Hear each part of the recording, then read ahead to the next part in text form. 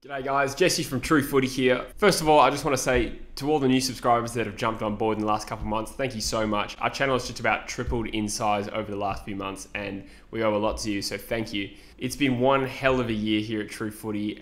When we started off, we were just a podcast and then we started doing some documentaries and some short videos, and since then it's kind of snowballed, and I just want to say thank you everyone who's got on board. We've absolutely loved doing it.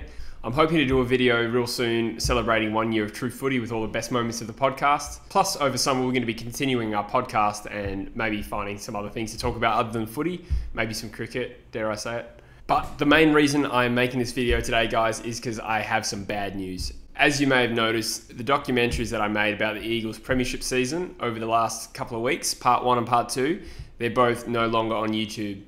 The reason being is because after I released part 2, it was going really well for about a week and getting tons of new subscribers and growth, and everyone seemed to be enjoying it. I was about to start working on part 3 and then YouTube hit me with a copyright strike. Now, the nuances of copyright rules on YouTube were, at least to me, not super clear.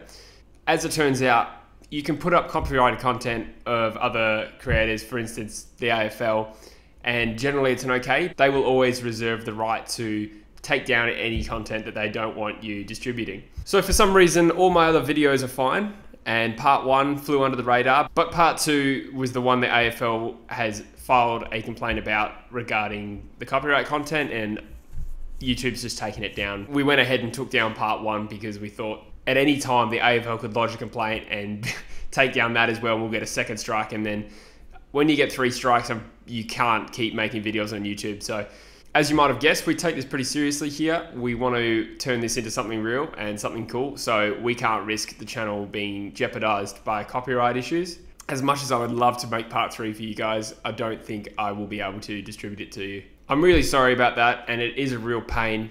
On the other hand, I totally respect the AFL's decision to lodge a complaint. After all, we were using footage that wasn't ours.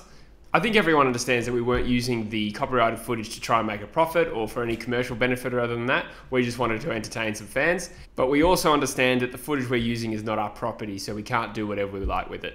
So I just want to say sorry again to everyone who's really disappointed.